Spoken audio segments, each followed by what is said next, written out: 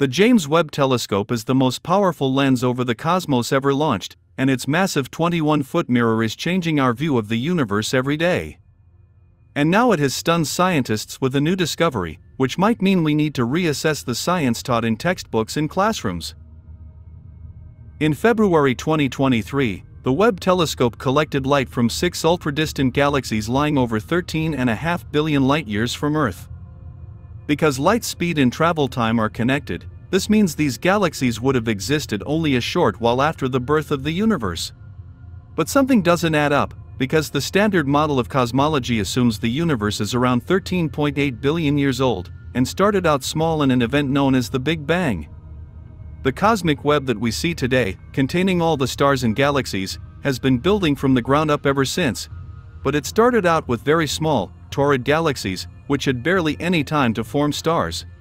But the 6 galaxies identified by Webb, in addition to being some of the farthest and earliest galaxies we've ever found, seem to be bursting with stars, with luminosities correlating to hundreds of millions, with stellar masses comparable to our own 13-billion-year-old Milky Way galaxy.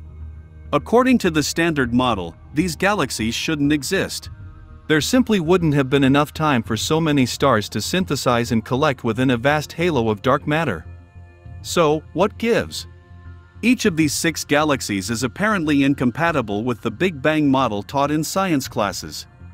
And even in years since, critics still haven't been able to disprove the authenticity of these universe-breaking galaxies.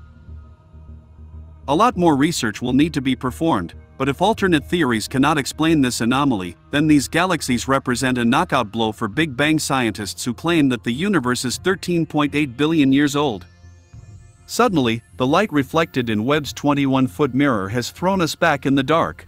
As this telescope continues to probe the cosmos, it will continue to reveal phenomena that challenge the Big Bang theory. Perhaps when it has been around for as long as the Hubble telescope, we'll realize that we were wrong about everything. Thanks for watching the Space Shack. If you enjoyed this video, please subscribe to help our channel grow.